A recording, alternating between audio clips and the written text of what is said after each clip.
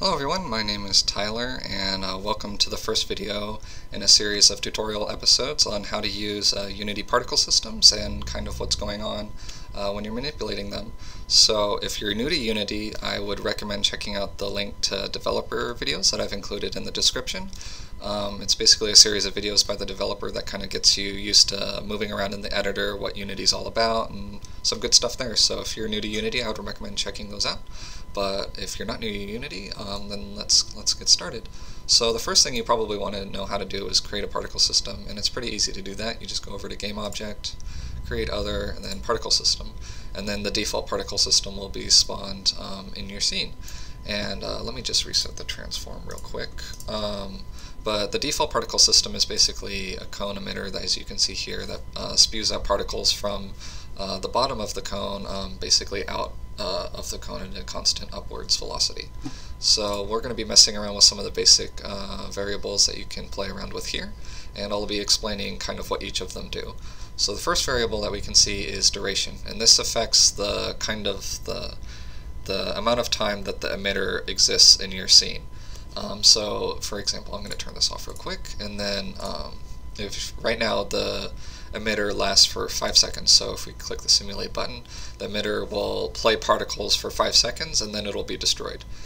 So then you can see that the particles are no longer being created by the emitter. If we change it to, let's say, 1, and then stop and simulate it again, you can see that the emitter will only play particles for 1 second, as the emitter itself is destroyed after 1 second. So let's reset that and then explain the next variable, which is looping. If you click this little box, the particle system will basically have pretend that the emitter has an infinite lifetime, so that the emitter will just constantly keep spewing particles out of your particle system. And then this was pretty handy when you're editing particle systems, as you don't have to worry about constantly resetting and starting the particle system over again. Prewarm is basically when you select the particle system in the editor, or when the particle system is spawned, it will start playing particles as if it has already been through one duration cycle for your emitter. So I'll kind of show you what that looks like. So right now you can see that when we select and play the emitter, the particles will start from the very bottom and go up for the top, because that's what the beginning of the cycle for the particle system looks like. And if I select this, the particle systems will start playing as if they've already been looping in the system. So you can kind of see what that looks like. I'm going to turn it off and then stop it. And then start delay is something that I'll explain a bit more in later videos. It basically has to do with multiple particle systems.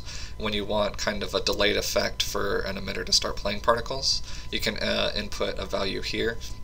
And then let's say I wanted the emitter to pause for 2 seconds before playing particles. When I spawn the emitter, you can basically specify that here. But I'll talk about that in later videos when we're working around with multiple particle systems. The next thing is start lifetime. This basically determines how long the particles themselves will exist in the scene. So as you can imagine, if you lower that number, the particles will exist for a much shorter time, and if you increase the number, as you can see, the particles will last for a much longer time. The next thing is speed, which is also kind of self-explanatory. If you lower the number, the particles will be much slower. If you increase the number, the particles will move much more quickly. Now the interesting thing about start speed is it's tied to the emitter's shape, and since we have a cone emitter, the particles will have a speed that's kind of determined by the cone itself. I'll talk about this in the next couple of videos, and you can kind of see how the shape affects the speed of your particle systems. So I'm going to reset this real quick and then talk about size. So the size of your particles is also kind of self-explanatory. It'll determine the size of the texture that is displayed by your particle. So if you can increase the number, the size of the texture will be much larger, and if you decrease the number, it'll be much smaller. Oh, another thing that I forgot to mention is you can use you can use decimal points and negatives for some of these values. Like for example, you can use decimal points for size, but you can use negative values for speed if you really wanted to. But for some of them, it's pretty inadvisable to do that. It's not recommended to have a negative size, because Unity will just treat it as if it has a size of 0, because having a negative size doesn't really make sense. So let me reset the speed real quick, and then we can move on. So start rotation is basically determining the starting rotation of the texture displayed by your particle. Since I'm going to be talking about textures in a later video and you can't really see the rotation in this video since it's a symmetrical white sphere, I will leave that to a later video. The next thing that we're going to talk about is color, and as you can imagine, you can change the color of your particle using the nifty things over here. You can have, there's a palette for you to use if you want to use that. There's also sliders, and you can input the specific RGB values over here if you want. Another thing that you can use with the color variable in Unity excuse me, is transparency, and that's represented by the alpha value here. So if you have a higher alpha value, your particle is more opaque. If you have a lower alpha value, your particle is more transparent. So that's pretty good to have and pretty good to, kind of fun to mess around with.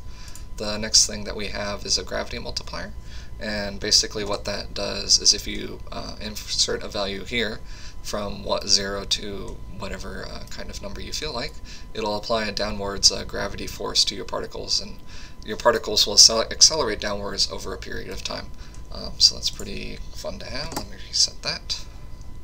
The next thing that we're going to talk about is inherent velocity, and what that does is basically if you turn that on or put a value in here, this will say, okay, inherit 100% of the velocity of your the system that you're spawning the particle system on.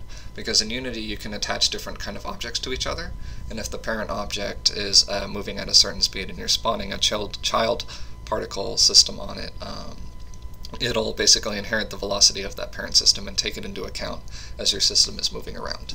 It's a bit complicated, and I'll explain it a bit more in later videos, but so you don't really have to worry about it right now. I'll turn that off. The next important thing to talk about is simulation space, and this basically determines if your particle system is affected by its position in the world and how the world is kind of relative to it. And that's a bit complicated, so I'm going to kind of show you how that works. If you have it as a local simulation space, the emitter will basically ignore any and all movements and weird rotations that you have done to the emitter.